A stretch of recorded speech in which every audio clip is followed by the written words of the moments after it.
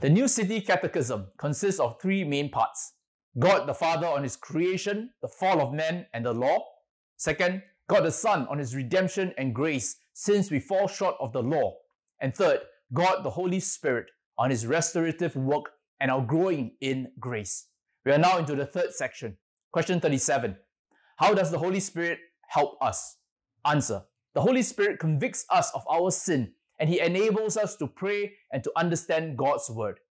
The Holy Spirit dwelling in us gives us guidance and direction.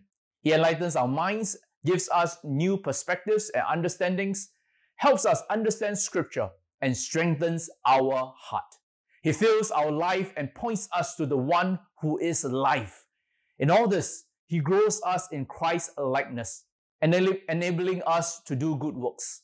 He also gives us specific gifts to use to contribute to the building up of the body of Christ and to love, serve, and obey God.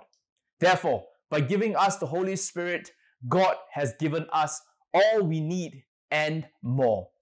Question, how are we responding to the Holy Spirit? Once I was on a plane, I noticed this man with long flowing locks, strong bulging muscles like a Greek god.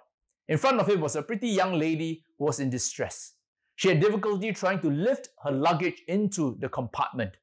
I thought the man would help a damsel in distress as he strode up to her, but he did not. Instead, he reached for his own bag and put it into the compartment. With all those bulging muscles, why didn't he help?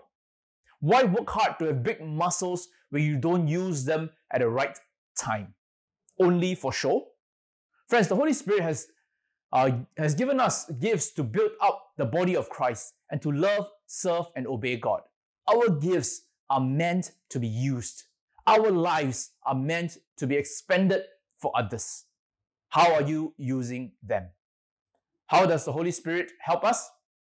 The Holy Spirit convicts us of sin and He enables us to pray and to understand God's word. Amen.